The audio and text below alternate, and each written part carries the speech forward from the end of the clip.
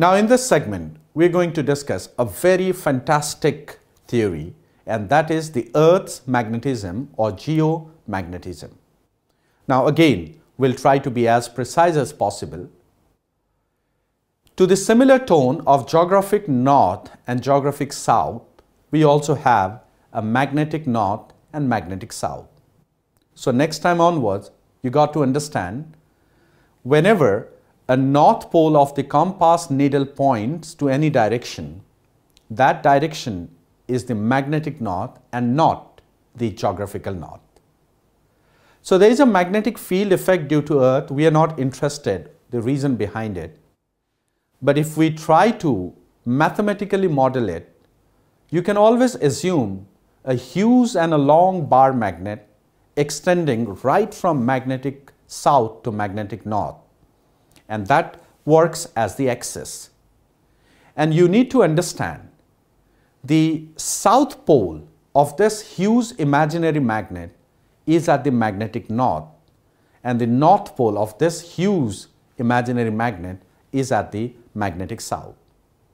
Remember, if I say the north pole of the compass points upward, it means that magnet, the huge magnet's south pole must be up. That's the reason why the compass's north pole would point in that direction.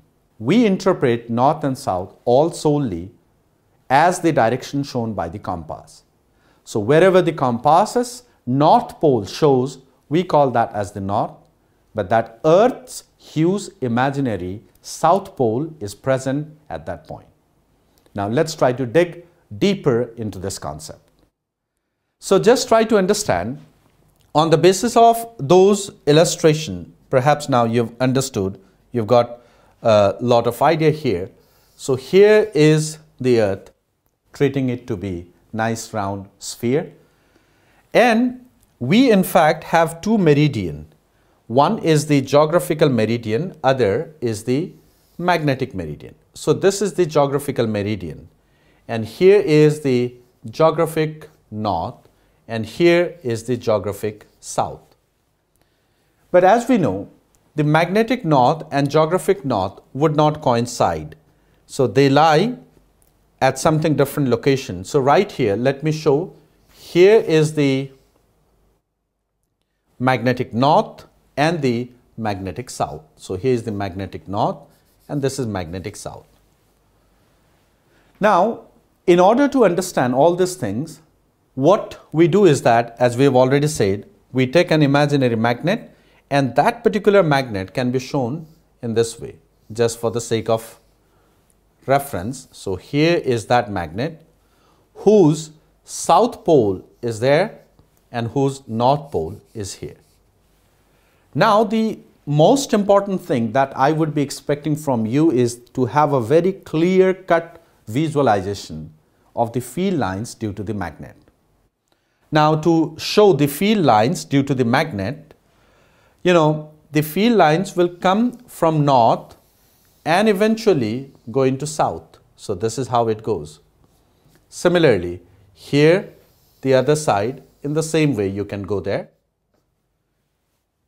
Now the first and foremost thing that you need to understand is, if you are located here, next time when I say that I am at south, I would be implying as magnetic south. Now everything is in the magnetic plane. When I say equator, it would be the magnetic equator. Did you see, if you are standing at a location at the south pole, the magnetic field is coming vertically up. Don't say this as vertically down, because it's vertically up all for the reason it is against the center. And if you are at north pole, the magnetic field is vertically down. So say this location where I'm standing, if it is north pole, the magnetic field is going straight down. And if this is south pole, the magnetic field is going straight up. Now did you realize, just try to imagine in a three-dimensional way the journey of this field line as it starts from south pole and finally reaches the north. You could see, if this is the south pole, it would be straight up.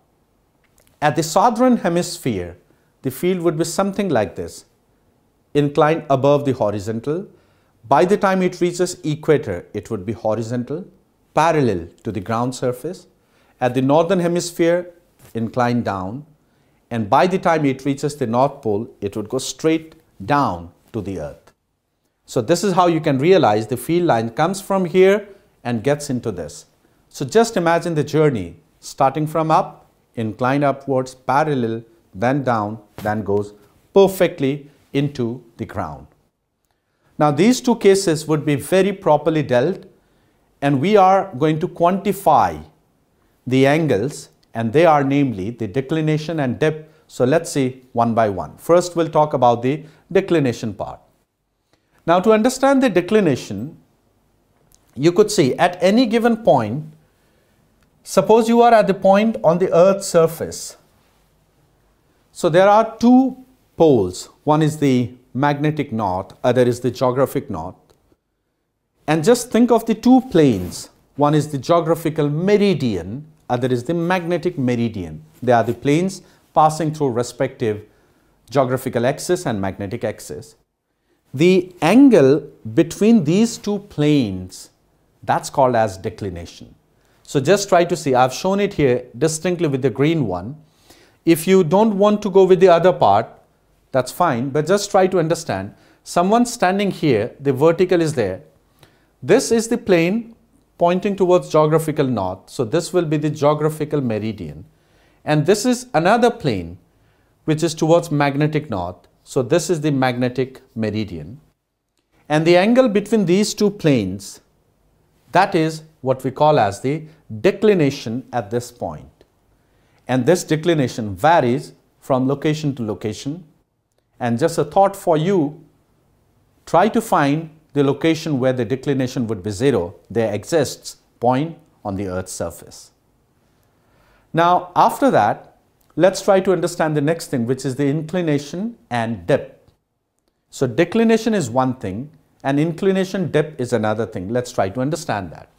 First of all, try to see the definition and then we'll come back. The first thing is, say, as I had said, imagine we are at the southern hemisphere. So how would the magnetic field appear at this location?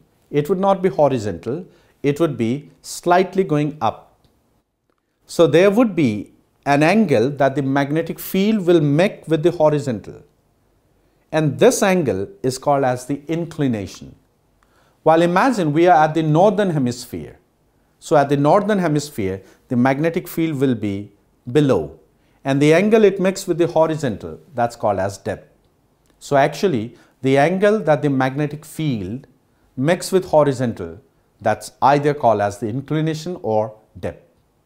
Remember, in order to measure inclination and dip, you got to be at the magnetic meridian, because that's a place where the Earth's magnetic field would be present. We measure this dip by a device called as a dip circle, and it's something like the same compass needle. Instead of keeping it in a horizontal plane, you keep it in a vertical plane. That becomes a dip circle. But while measuring the dip, care should be taken. The dip circle first needs to be brought in the magnetic meridian. There are techniques for that, but here it's a case. Typically, this is the location where I've shown of the northern hemisphere. And just try to see, the magnetic field due to Earth will concentrate on the magnetic meridian. We will not talk about the geographical meridian. The declination part, that has already been discussed. And here you could see, there is the given situation. Look, there is the magnetic field due to Earth. Look, this one. And the angle it makes with the horizontal is delta. That is the dip. So one is the declination, the other is the dip. You got to understand that. And after that, we will consider now the horizontal and vertical component of the Earth field. Remember, now we have understood about the dip, and in order to measure the dip, we need to go at the magnetic meridian. So this is the magnetic meridian. And just look here.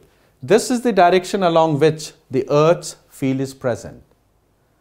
And that's making an angle delta. Now resolve this field along the horizontal, along the vertical. So here the vertical component is straight going down to the ground, and the horizontal component is along the ground and shooting towards the magnetic north. Resolving this B cos delta, B sin delta would be respectively called as the horizontal and vertical component. And once you know the horizontal and vertical, you can calculate the total Earth's magnetic field as in there, and the delta dip tan of that is always the ratio of BV to BH. Now there's an interesting thing. I particularly stressed on one thing, that in order to measure the dip, you got to go at the magnetic meridian. But what if I stay at other plane apart from the magnetic meridian? So will the dip circle show deflection? Oh yes, but that deflection would not be equal to dip, and that is called as the apparent dip. In the next segment, I'm going to talk about the apparent dip and the numericals corresponding to dip. Let's check that.